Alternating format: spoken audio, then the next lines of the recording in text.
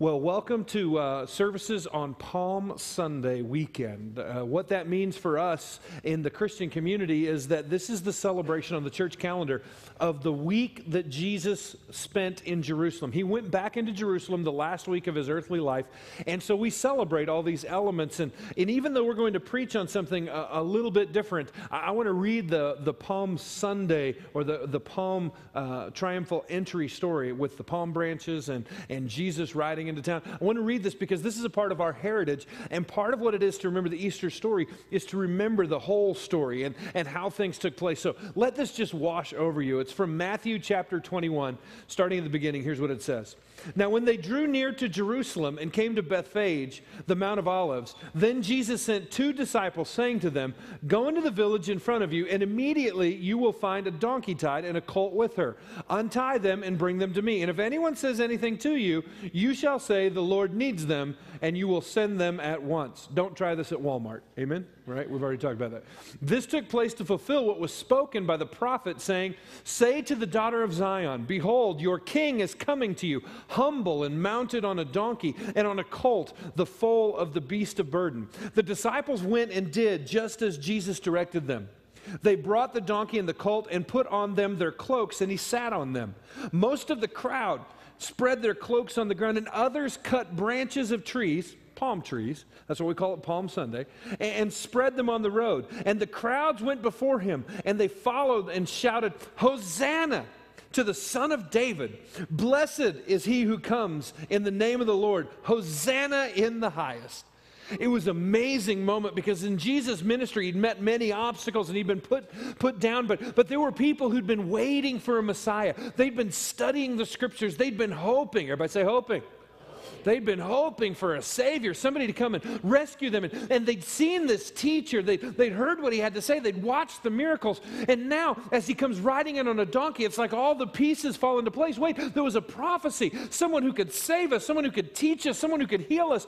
And they start putting the pieces together miraculously. This crowd, Jesus didn't have any spin doctors around him. He wasn't on the O'Reilly spin zone factor or whatever that was. I mean, just all of a sudden, people start putting the pieces together and they run out and they say, "This has got to be him." They throw their cloaks on the ground, they're waving palm branches, and they're singing, "Hosanna, blessed is he who comes in the name of the Lord." It's Jesus' final entry into the city before he becomes a sacrifice for us. It's beautiful.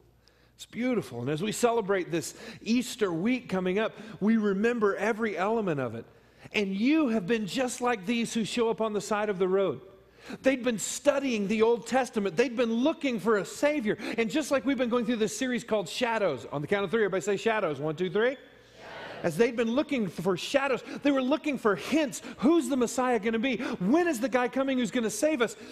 When they recognized him, they ran out and they praised God for seeing him. Well, we've been spending the last 8 weeks searching the Old Testament. We've seen pictures, shadows, images of Jesus in not the New Testament, but the Old Testament. In the story of the creation, in the story of the Garden of Eden as he was promised, in the prophet Jonah, in the belly of the whale 3 days, so was Jesus in the belly of the earth. In the story of Abraham and Isaac and the sacrifice of the father who was willing to give his son just over and over again. And now when we get a chance to see Jesus, it should cause us to raise our hands up and go, "Hosanna!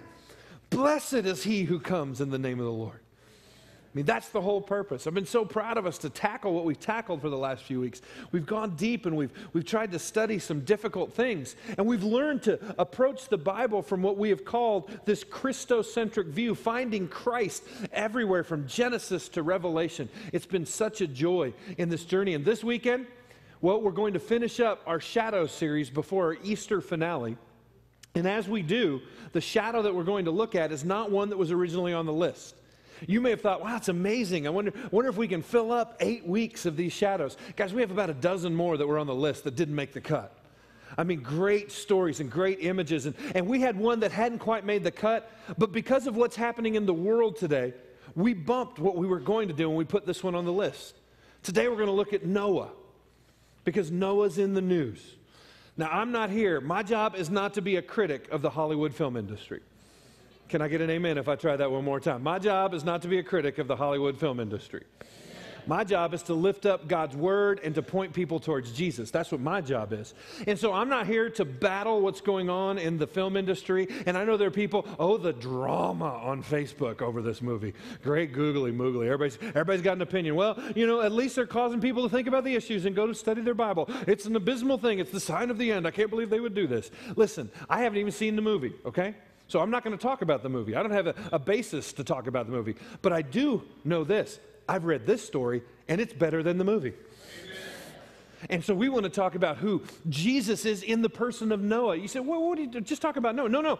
We can see Jesus. We're looking for Jesus in the Old Testament. We can see a picture of Jesus even in the story of Noah. It's absolutely amazing. You say, well, what about the movie? Listen, I don't know much. I've only read the blogs that you've read and heard the news stories. Pretty sure there weren't giant rock monsters that helped Noah build the ark. I'm pretty sure that God didn't destroy the world because he was upset with all the plastic bottles that Noah's generation had thrown in the ocean. I'm pretty sure that the issue was that God was dealing with sin and salvation at a very serious level. And that's why this story isn't about culture. This story is about how much the God of the universe loves humanity and refuses to let us waste our world and waste our lives in the way that we would if he wouldn't intervene. And that's where we're going to see Jesus. And all God's people said? Amen. With that being the case, I want to pray for us. And I want to ask that God would direct our hearts to hear not what Andy has to say, but what his word has to say. Let's pray. Dear Heavenly Father, I thank you for the opportunity to be in your word. And I pray that you would use this broken preacher. I admit my sinfulness and my flaws, not only to you, but to all those who are listening. Please let each of us know that if anything is communicated, it can only be by your Spirit. It can only be by your authority and your power. We can't even hear without you. We need you to unclog our ears, to calm our hearts and our minds so that we can hear what your Spirit has to say. And we pray that we would somehow be different because we have had the opportunity to study the story that is captivating the world right now, but that has been a part of your book from the beginning. Help us to be forever different because we see your Son in the promises kept in Noah. For it is in Jesus' name we pray, and all God's people said, Amen. Now take your Bibles or look on the screen or get in your notes. We've got multiple places for you to follow through in the story. We're not going to read the whole Noah account because that would take far too long. So I've broken it down into 3 different sections. 2 passages from Genesis chapter 6 and 1 from Genesis chapter 7. And it should give us kind of a broad outline of what's going on in the Noah story here. So we're in Genesis chapter 6, starting in verse 9. And let's just read a little bit about Noah. These are the generations of Noah. Noah was a righteous man. Everybody say righteous. Blameless in his generation. Everybody say blameless. And Noah walked with God. Everybody say walked. Man, if you could have those 3 things on your tombstone because they were true about you, would that not be a good life well lived? Andy was a righteous man, blameless in his generation, and he walked with God. Probably all it's going to say is Andy died of bacon. That's probably all it's going to say. I wish it would say something like this, but I'm pretty sure it's not. Anyway, this is a great story about a guy that we've got a great snapshot of in just that one verse. Verse 10. And Noah had 3 sons, Shem, Ham, and Japheth. Verse 11 says, Now the earth was corrupt in God's sight, and the earth was filled with violence. And God saw the earth, and behold, it was corrupt, for all flesh, everybody say all flesh. All flesh had corrupted their way on the earth. Verse 13, same chapter. And God said to Noah, I have determined to make an end of all flesh, for the earth is filled with violence through them. Behold, I will destroy them with the earth. Make yourself an ark of gopher wood. What's gopher wood? It doesn't mean go over there and go for some wood. It actually means a kind of wood, probably cypress, which was very abundant in the area, very hard, very difficult to work with. In verse 17 of the same chapter, for behold, I will bring a flood of waters upon the earth to destroy all flesh, in which is the breath of life under heaven. Everything that is on the earth shall die. But I will establish my covenant with you, and you shall come into the ark, you, your sons, your wife, and your sons' wives with you. Now jump to chapter 7, look at verse 15. They went into the ark with Noah, 2 and 2 of all flesh in which there was the breath of life. And those that entered, male and female of all flesh, went in as God had commanded him, and the Lord shut him in. And finally in verse 17, the flood continued 40 days on the earth. The waters increased and bore up the ark. I'm going to say that phrase again. Bore up the ark. Say it with me. Bore up the ark. That's going to be important. And it rose high above the earth. Now, what we've done, this is kind of an encapsulation of the Noah story. And by the way, why do we make this a children's story? This is a devastatingly cruel, dark story, isn't it? But we always paint it on children's walls and in the nurseries at churches and oh, isn't it a beautiful story about the animals? Yes, this is the day God killed everybody. That's just it's a difficult story. You know, I don't know why we make some of these children's stories. It's legit, it's real, and we're going to talk about it. But we're going to talk about the real version of this and why we can see Jesus in this story. You'll see in your notes, I've broken it into 4 concepts. As we look at this, we want to look at Noah from 4 different angles and see the shadow of Christ in this passage. First of all, let's talk about Noah's character. As we do in verse 9, it says, "These are the generations of Noah. He was a righteous man, blameless in his generation, and Noah walked with God." It's pretty easy for us to do this, isn't it? It says that Noah was a righteous man.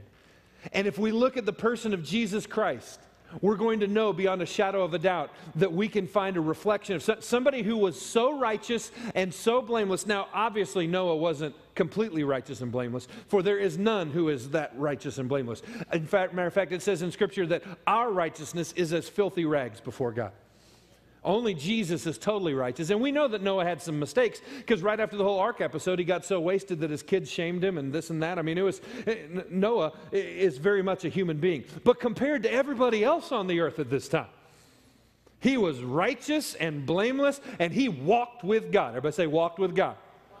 When my kids were a little bit younger, this was fun to watch. It's not so much fun now because they can do it pretty easy. But we'd be walking from the car into the store. And I'm a big guy, you know what I mean? I'm 6'4", and when I walk, I just kind of walk. And I've always been frustrated people didn't keep up. And it was only when I married a shorter woman and had shorter children that I realized it's because I'm taller. That's why I'm faster than everybody. I have this kind of gait. And I would look, and as we were walking from Walmart, or walking from the car into Walmart, I would watch my kids, and they're doing lunges like this and acting goofy. And I'm like, what are you doing? And when they were little, they're keeping step with me. And it was funny to watch that. And now it's easier for them. As they've grown, they can keep step. Everybody say, keep step.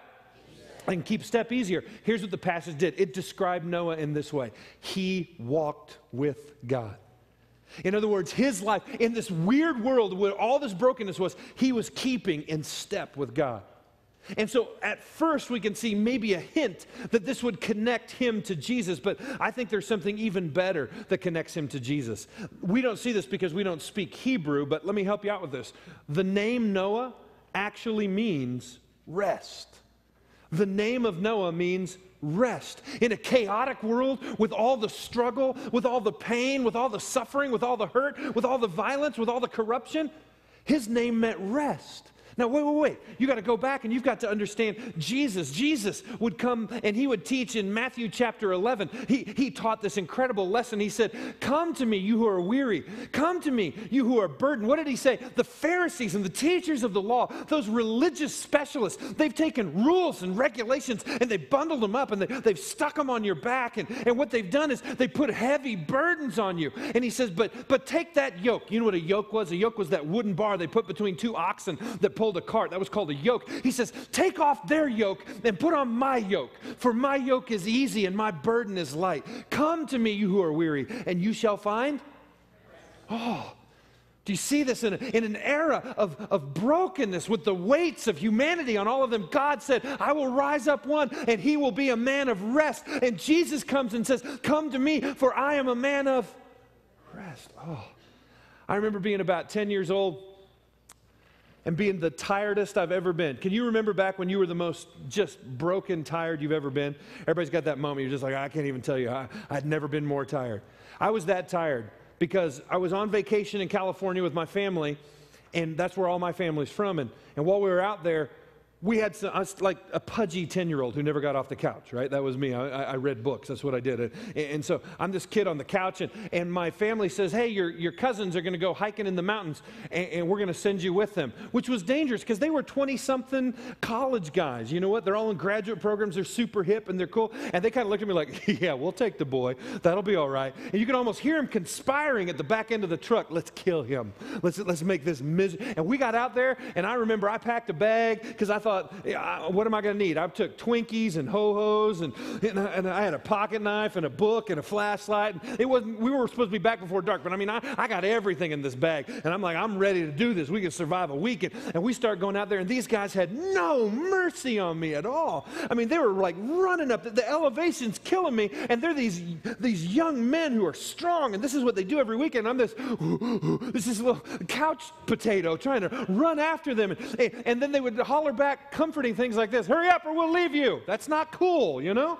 And we're going up the hill, and one of them would kind of lag behind a little bit and go, come on, come on. And then when I got wind that whenever all of them stopped to wait on me, they weren't stopping to wait on me. It means they found a snake they were going to throw on me. Something like that. It was miserable. And we'd been going for hours. I mean, literally, we've been going for like 4 or 5 hours. We finally sat down on a rock, and the river's going by, and they're talking about how beautiful it was, and I'm going, and I finally got enough breath that I asked one of them, I said, so how close are we to being done? And he looked at me, and everybody kind of chuckled. They go, well, we're about at the halfway point. We'll turn around in another hour. And my little 10-year-old chubby legs about fell off my body right there. And you could hear them all kind of chuckle just a little bit. But one of those guys, one of those 20-something guys, he looked at my face, and he could tell, I think we're going to kill Andy. And so when we got up to go, he kind of sat down next to me. He said, trade me bags. I said, what? And he goes, just trade me bags. And I took my bag off, and I gave it to him with the Twinkies and the Ho-Hos and the flashlight and the rescue horse, everything I had in there. And he gave me his backpack, which felt like there was nothing in it. I stood up, I felt like a new man. And he never said a word to those other guys, but he put my bag on, and he took off. And oh man, it felt so good. He gave me rest. He took that heavy bag off of me. Noah's name means rest. And Jesus said, come to me. I want to take those burdens off you. I want to take those sins off you. I want to take those troubles off you. Cast all your anxiety on him, for he cares for you. Put it on him. Jesus will carry the load. Take his yoke, for it is easy and light, and he will give you. And you see just the beginning of a snapshot, even in the name of Noah. Verse 12 says this, and God saw the earth, and behold, it was corrupt. In verse 13 it says, and God said to Noah, I have determined to make an end of all flesh. This is difficult because there are some hard things being said here. And the first is this, Noah came into the world when the world was corrupt. Noah came into the world when the world was corrupt. It was broke, it was bad. He is righteous and he is blameless and he walks with God, but everybody else, everybody say everybody. Everybody else, everything else is messed up. He comes at this broken place. Not only that, there's a promise that's being made here. And God said to Noah, I have determined to make an end of all flesh. Noah also came when God's judgment was certain. So a righteous man comes into the earth when God's hand of judgment is about to fall. That's some bad timing. You ever shown up at the wrong time, the wrong place? I mean, you got a righteous man who shows up when God's about ready to wipe out everything. But it was actually on purpose. It was actually because God wanted to use this man Noah. God wanted to use this man Noah in the middle of that judgment. Let me back this up. God never is late, but he is seldom early too. Does that make sense? God's always on time. Everybody say always on time. And when Noah showed up in this corrupt generation, it's just like they said about Jesus in Galatians chapter 4. But when the time had fully come, God sent his son, born of a woman, born under the law, to free us all. That it's a matter of timing. And that when we look at this and we see, but this is difficult, Andy. I don't even want to believe that this is a God I could serve, that God had determined to make an end of it. God determined he's going to wipe everything else out. This is hard because we get in our minds, he can't really be a good God if he's just made up his mind he's going to wipe everybody out. But you have to understand, first of all, he is holy and we are not. If God never did another thing for us, if God didn't heal us, if God didn't provide for us, if God didn't answer another prayer, the fact that God has sent his son and we have the opportunity to be forgiven, if that's the only thing he ever did, he's already done more than we deserve. Already done more. Secondly, you need to understand what this passage actually says. It says, for I have determined. It's actually a very difficult Hebrew phrase. Let me give you the phrase it's a colloquialism that we have to translate into English. Here's what it actually says in rough form. It says, the corruption of humanity is in my face. In other words, a holy God is looking at the world, and it says, if I could translate this for you in very pop culture terms, it's all in his face. Anybody here raised a teenager? Y'all know what I'm talking about? I love the teenagers. I love them to pieces. But every now and then they puff that chest up, they get the attitude, they stick their nose up, and they just get in your face. No teenager's looking at me with love right now. I can just see that. I can tell right now. I'm getting that look, that one right there. I'm getting it right now. They get all puffed up. They get in your face. And you're a loving parent. You love your children. Please say you love your children. Amen? You love your children. But when your children get puffed up and in your face, don't you just want to sock them one? Don't you just want to hey, come here. Take that in Jesus' name. You don't do that because you're a parent and you love them, but it sure would be nice every now and then. Wouldn't that be nice? You have to understand that generation after generation, person, and not just puffed up and being arrogant, but violent, killers, rapers, difficult people for generation after generation have puffed up and have been in the face of God. And God in his righteousness and holiness has finally said, that's it. Your mom ever said this to you? I've had it up to here. You say, I thought God was a God of mercy and love. He is. It pours out. If God wasn't a God of mercy and love, he'd have wiped us out again and again and again, probably every generation. But there came a place where it was so corrupt and so broken, God says, it's so in my face. I've made the determination. It's time to Control, Alt, Delete creation. We have to reboot the system. And Noah came in an age in which that was not a probability, it was a certainty. How do you know when things are certain? I've been preaching here for 12 years. I've been in pastoral ministry for just over 20, I think it's 22 years. And in the last 12 years, I won't go further back than that, but in the last 12 years, as I preached almost every week, I don't think there's been a single week go by. I don't think there's been a one go by where somebody hasn't said, good sermon, Pastor. The problem is, I've heard me preach all those sermons. And I can tell you as a fact, they weren't all good. I know they weren't. Now, I know you're being encouraging and loving and supportive, and God bless you for that. That's great. But there's some times I get done, and I want to quit my own church because the sermon was so bad. Does that make sense? I should go someplace else. I'm not getting anything out of this pastor. I understand that. It's difficult. And so it's hard. It begs the question, how do you know when somebody's being real? How do you know when somebody's really saying, that was good, that moved me, that touched me? Well, my wife, she's been with me a long time. She's heard me preach more than any of you. And my wife, she has a Bible that she's had for years and years and years. Now, I trade Bibles out all the time just because I like new stuff. I'll give one away or I'll put one on the shelf. But she's had the same Bible. And do you know how in a nice study Bible you have those blank pages in the back? They just have those kind of leader pages in the back. In my wife's Bible, they're not blank. Those pages in the back of my wife's Bible are scribbled on, and every piece of white space is taken, and there are just notes everywhere. But they're not just crazy notes. This is the Kathy Addis Hall of Fame notes. These are the things when she heard a sermon, or she read something, or she got something off the radio or TV that was so, and not just write in a journal good, but so good, I'm willing to write it in the back of my Bible good. These are the things when she hears it, she's like, oh, I never want to forget that. And she'll write that in the back of her Bible. And so she'll come up to me at the end of a weekend sometime and go, that was a good sermon, babe. I'm like, really? She goes, oh, yeah. And then she'll make up something that she thinks I want to hear because she's loving. And then I'll ask, did I get anything in the back of the book? No. Because it wasn't that good.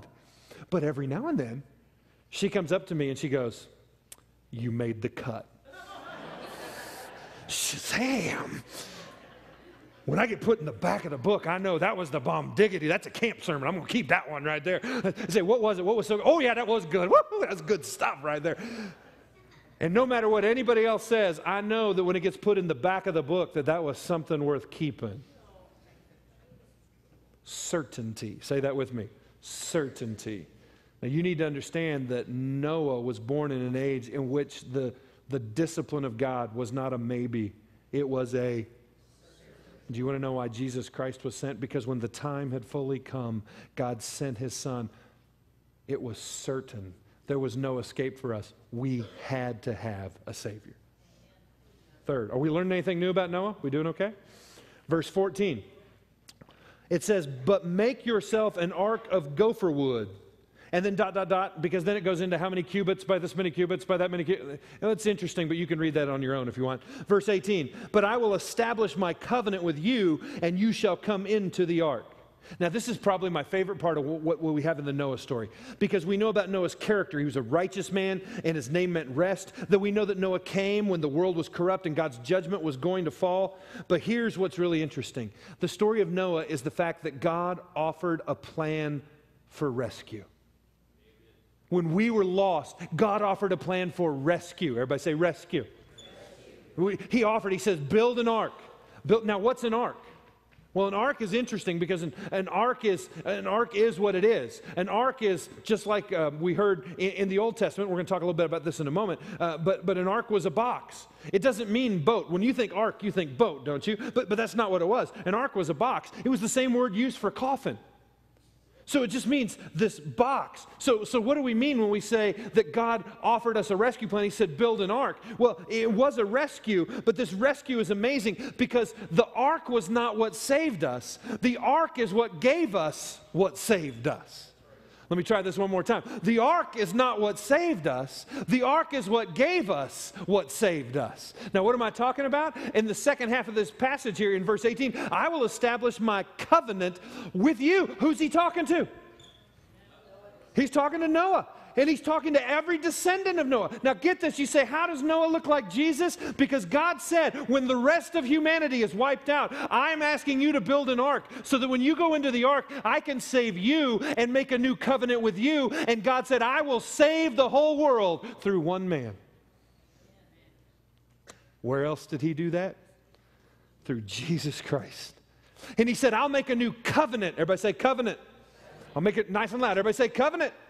I'll make a covenant through you. What did Jesus say at the Last Supper? He takes the bread and says, this is my body broken for you. He says, take this cup. This is the blood of the new covenant. It's a contract. In other words, through Noah, we get a picture of Jesus that God said, there is a contract that is on you, but I'm going to make a new contract, and I'm going to save everybody through you. Just like he looked at his son Jesus and said, through you, I will bring salvation to everyone. Through one man, salvation will come. And we get a picture of it as God saved the entire human species through one man named Noah. I had an online discussion this last week, actually today. A Facebook discussion. There's some things that some people don't get fired up enough about. This is one of the things that I really get fired up about. Oh, by the way, I never filled in the blank, did I? A new covenant. I got so excited, I got ahead of it. Let me tell you about this online discussion. I was actually sitting at a coffee shop, and I heard this phrase. No, we don't have small, we have regular, and we have large. Okay, let me say that again, because this should offend you more, being smart people. Let me try this one more time. No, we don't have small, we have regular, and we have large. Really, nothing? No one's going to be, I'm outraged by that, because help me out. How smart do you have to be to understand that by process of elimination,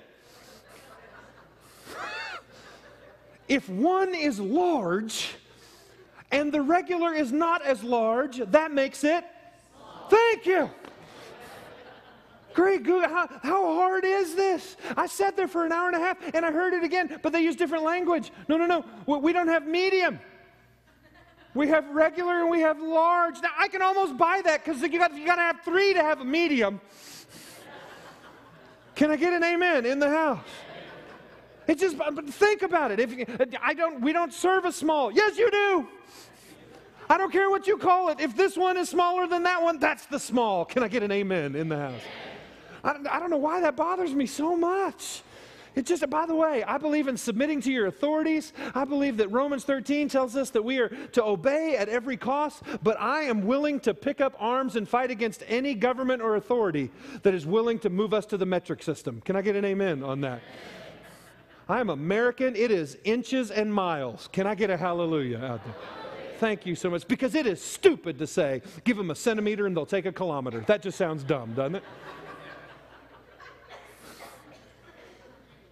You may think I'm off track, but I'm dead on track right now. I'm telling you why. It's about standards. It's about measurements. And religion, up until this point, religion had been about tying up those heavy burdens and putting them on backs and having to make sacrifice because you can never make God happy, and having to live by the book and having people who look down on you and ostracize you because you couldn't qualify. And God says, no more. Through this one man, I'm going to show grace to all of humanity. I should have wiped you all out, but through Noah, I will let you all survive. And he is an echo of the one named Jesus Christ. And no longer, everybody say, no longer.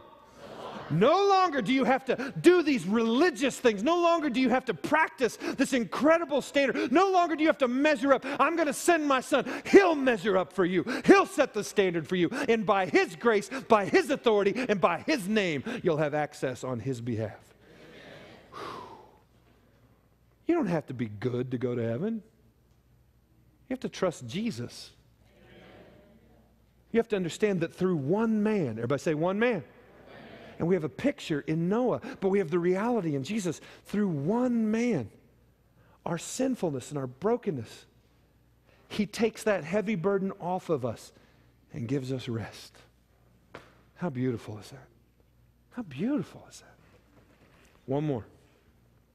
Whew, I'm sweating. I need to spend more time at the gym, don't I? Thank you for not answering that. What did the ark provide for us? Now, I also already mentioned that the ark was just a box, right? And when we think of ark, we think of a boat. Can I give you the honest reality? People call the ark a boat, but most people who look at that, who are engineers, they say it would float, but it's actually just a really long house that's very well built. If you'll read the instructions, it actually says the center of the boat is supposed to be 1 cubit higher than the edges of the boat, which would give a slope to the roof to let all the water drain off. It says that there was a window. I don't know if that was a skylight or if they figured out something we didn't know they had at that time. But I mean, it was like a house, but the house was built to withstand the flood. What you got to understand is it's not a boat because a boat would need to be steered and have sails. It didn't need any of that. You see, what they needed was just something to save them from the coming flood. And what they needed was that ark. The ark was a house that would be protective of them when the floodwaters came. Now, I had you repeat a phrase, or I emphasized it earlier. Look what it says in verse 17. The flood continued 40 days on the earth, and the waters increased and bore up the ark, and it rose high above the earth. Everybody say, it bore up. It bore up. Now, this is an interesting phrase. It bore up. In other words, this boat, it didn't sail. It didn't go anyplace. All it did was rescue them, and it reminds us that the ark provides salvation. This word ark is the same word that was used for Moses when he was placed in a basket. He was actually placed in an ark. And remember, Raiders of the Lost Ark. It's the same word right there. The elements of the old tabernacle that were put in there, and the mercy seat of God. If you know any of the terminology, it's just a box. But it doesn't matter. It's not really about the box. It's about what goes in the box. Everybody say, in the box.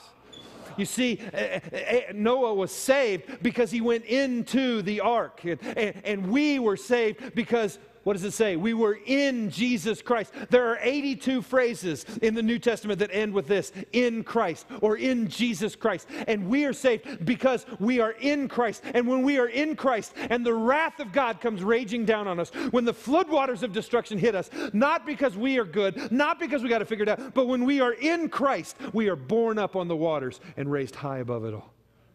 Oh, that's exciting, isn't it? But do you know what's best? If I give this to you, you got to stay with me. This is one of my favorite parts. I know every part's my favorite part. It just changes as I get to it. Here we go. This also teaches us that the ark gives us a second chance. Who in here needs a second chance? If you're not raising your hand, you don't know it, but you need a second chance.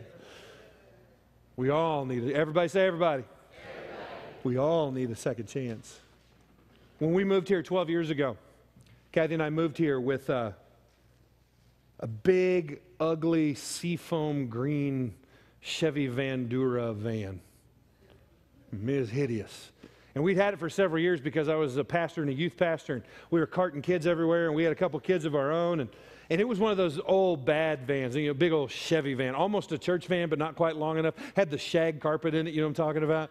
That could never be cleaned. You'd walk on it, but you wouldn't want to lay on it. It was just bad. It was hot, and it was always breaking down. It was always needing something done to it, and it was usually air conditioning. It was something that was wrong with this thing. So when we moved here, we decided we're not going to set ourselves in that position where we're going to be transportation for everybody. So let's get rid of the van. And we were never so happy to take that van to a dealership and just say, "What do you give us for it?" And they looked at it and said, "Well, what do you give us for it? We don't even want that thing, you know." I mean, it was bad. But they gave us a little bit of money for it, and I actually felt like we robbed them. because they look, I'm not honest, I'm a priest. They said it was in good shape, and I went, "No, I'm just lucky it drove here." It's not good. And so Kathy and I, we asked them, "So what are you going to do with it?" And they said, "Well, we'll probably scrap it, but we may take it to an auction and see if anybody wants to do anything with it, but it's probably just going to go to scrap." And we didn't feel bad about it at all, man. We drove off with a decent car. It was really good, feeling good about life. And so that's just been a part of our family, our history, our memory. About a year ago, we started seeing it around town.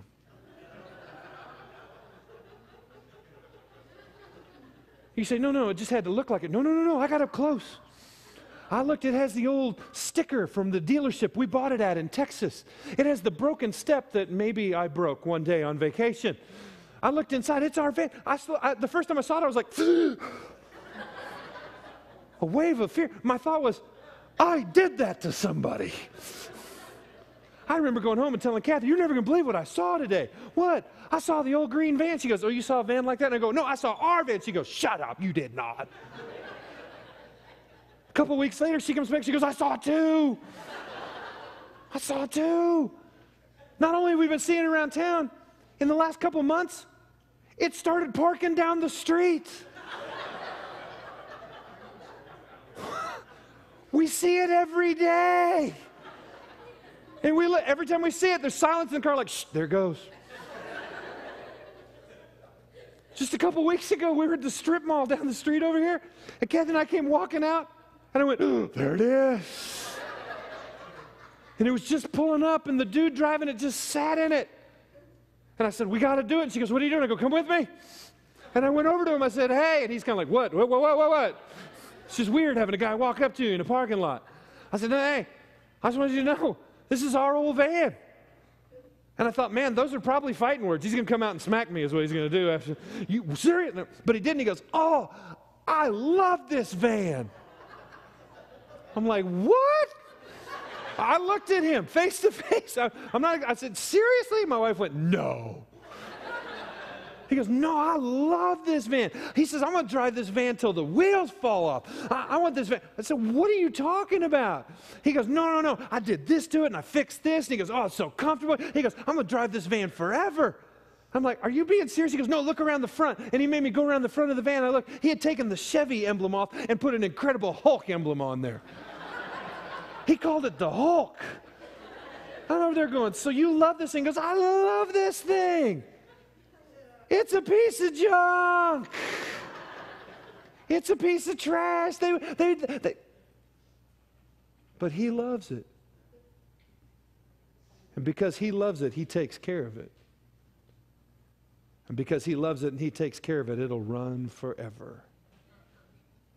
He's given it a second chance. In your life, somebody may have told you you're broke. You were nasty.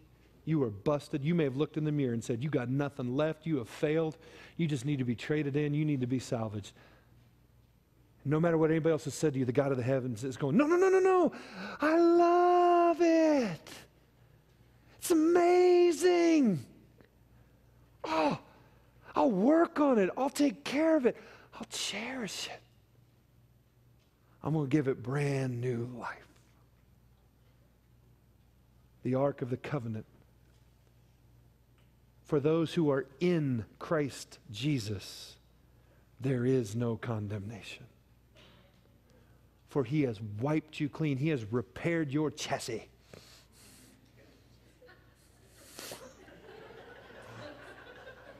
Yep. I will not say it again. One time. He has given you. How beautiful is this? He has given you and me and all of us, just like he gave humanity a second chance through the man called Noah, in Christ Jesus, amen, he's given us a second chance. Amen. Dear Heavenly Father, I thank you for the opportunity to be in your house. And I pray that the words that were spoken here would be a blessing to you so that you might use them by your Holy Spirit to change us. Please, Father, give us the grace necessary to move forward, knowing that we are not so broken you wouldn't save us, knowing that we are not so far gone that you would not bring us into the ark, that when we are in your Son, Christ Jesus, we are saved through the one man. Thank you for the story of Noah, showing us a picture of Jesus who helped lift us high above the torrential waters and save us from our own destruction. It's in Christ's name we pray. And all God's people said,